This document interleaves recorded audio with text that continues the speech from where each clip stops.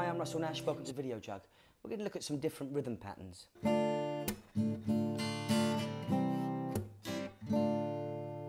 Before we start, remember, always keep the guitar in tune. So remember what we got here? Bottom string, E, A, D, G, B, top E. We're going to change rhythm between 2 bars at a time. We're going to change chords a bar at a time as well. So we're going to use the D minor. Remember the D minor? Now, we're going to pass to a C. Let's familiarise ourselves once again with the C. Remember that, the one that pulls across 3 frets? So again, D minor. Just get those 2 to begin with. D minor to C.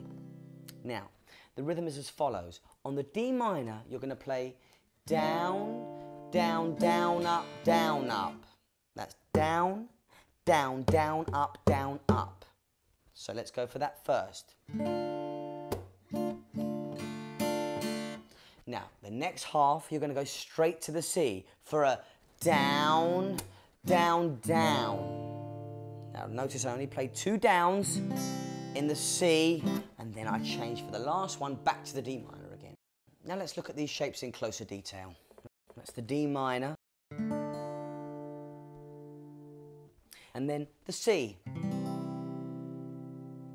So let's go again. We've got down, down, down, up, C, C, D minor. So let's hear it without me talking.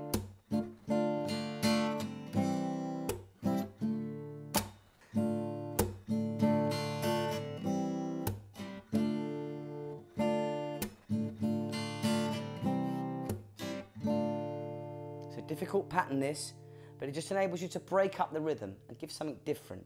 You can try this with different chords, E minor to A, or A to E, D to a G, all these progressions. Going back over the programs, you'll see what chords work with each other.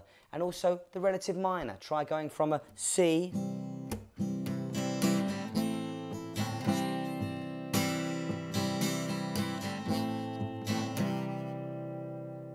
So keep going over these, try and get that 2-part rhythm going again, and I'll see you next time on Videojug.